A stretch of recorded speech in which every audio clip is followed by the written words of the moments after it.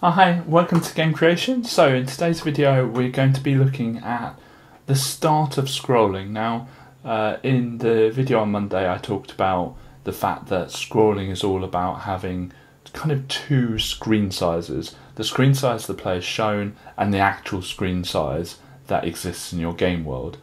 And we're going to be setting that up so that we have our window as a player that we can actually see, and our game world size. Now, we're not going to be using the exact game size we're committing to for the rest of our lives, but we're going to build this in a way that we know where to go to extend the world and to make sure that it fits nicely. So I hope you enjoy this video. Let's go to the screen. So the first thing we're going to be doing is having a look at what we've got already. So we're just going to click on the frame that we've got. Now, we know that this game is going to be done in 1920 by 1080. Again, I said down the line we want this to be adaptive, because if you see it on a 4K screen it will look naff, and maybe I'll do a video on that later, because there's a really good object extension that we can use for that. But for now we're happy with that, because we're looking at minimum viable product, and that is just to get this working on this monitor here. So you might notice that there's something called virtual width and virtual height. So let's change the virtual width to, I don't know, let's change it to 50, and change the virtual height to 50, and let's run the application. Okay, that's strange. So what's happened is that we've got a window that is apparently 50 by 50, but I'm not 100% sure that was 50. Let's do it one by one and see what happens. I've never done this before, always good to experiment. So the game itself is not letting me pick that small a window, because it's like, no, you're not going to have less than whatever this resolution is here. So presumably you can't have a virtual width less than a certain amount. But you can see the point that the virtual window is around here, so nothing actually exists beyond that. So as soon as I move out of that virtual window, it's gone. Doesn't exist anymore. So that's what a virtual width and height is. It's the actual space within the game land. Now, always you will want the virtual width and virtual height to be bigger than the client area, bigger than your visual kind of game.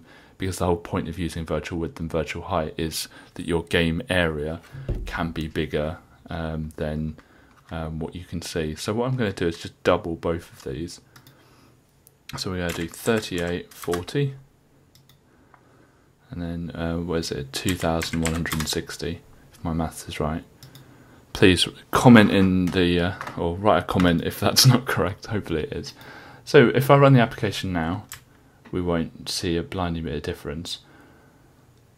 Yeah, so I can still walk about. Now, what you might notice is I can actually walk out and then in again, because I'm technically still in the game area. Okay, but it's important to know that there's this screen here that you can see. There's another one of these below this one, another one of these to the right of this one, and another one of these to the bottom right. So we've actually got 4 of these in our game world. And when we do scrolling in the next couple of videos, we will be able to scroll all the way down here and then all the way down beneath this one again, and same with the right and same with the bottom right. So that is what virtual width and virtual height do, and it's so easy. Clickteam make this so easy, because you can actually add objects to the virtual area. What is frustrating is it doesn't actually show the virtual area on here, but it is there, and that's why it's really good to think programmatically about this. Now, the second bit we've got to start thinking about, and we'll do more of this in the next video, is if the size of this is 64, we want the tiles to fit across and down. So if I go back to the resolutions I've made, I get my trusty calculator out, and I do 3840, and I divide it by 64, it gets 60. So that's perfect, that works really well. if I do 2160 divided by 64, it doesn't work so well. It gets 33.75. So I probably want 33. So I'll do 33 times 64, and that gets me 2112. So to make the tiles fit nicely in this, I've got to just make that slightly more or slightly less than double the 1080 there.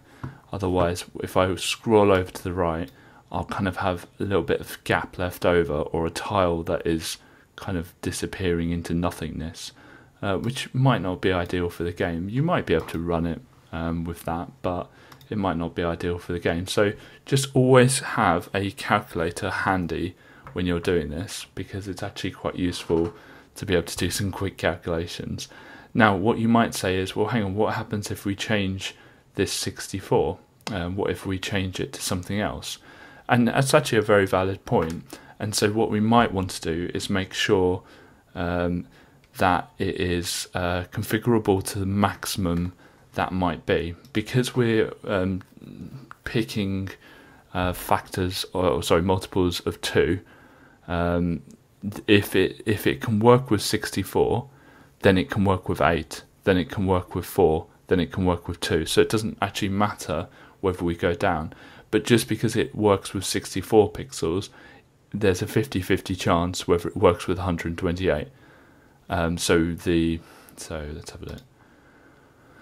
3,840. So if we decided 3,840 divided by, if we decided that we wanted 128 pixel tiles, that works perfectly.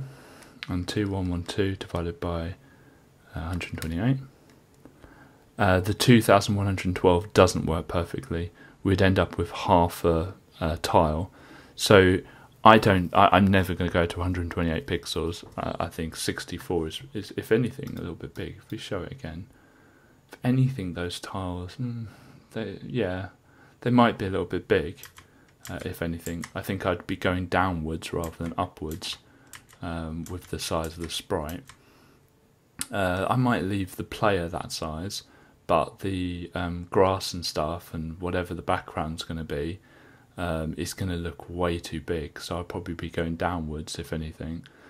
So 64 is my maximum, so I'd stick with that, but I'm probably going to be using 32 or 16 probably, but that's a decision that I don't need to make, because as we did before, all you have to do is go and change the grid size to whatever you want, so 32.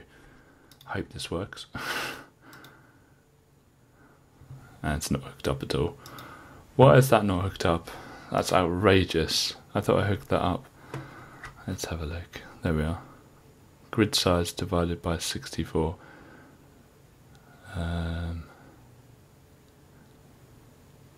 should work. Why hasn't that worked? So tile creation.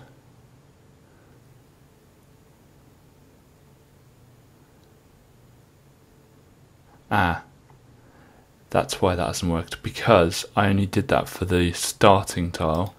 There we are. I've already found a bug, and I should. So what I've done is clicked on that, Control and C, and I've Control and V, and I've got it so that when it's actually created, it does that. So let's have a look now.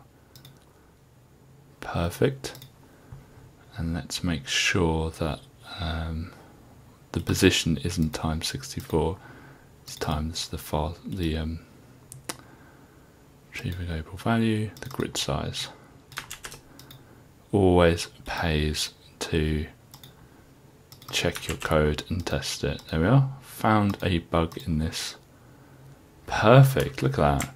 So you can imagine some nice little grass sort of artwork there, and that actually might look pretty good. But because of the size I've made the virtual world, we know that those tiles will fit. So when 64 fits, 32 will fit, because obviously for every 64 there's just 2 of those. So if 64 size tiles can work, then those will. Sorry for the maths lesson, but what can you do? If I've said anything that you want to comment on, either positively or critically, please do so in the comments below. Thank you very much. Thank you very much for watching this video. If you want to see more from us, please click subscribe. We release videos every single weekday at 7 PM UK time. Thank you.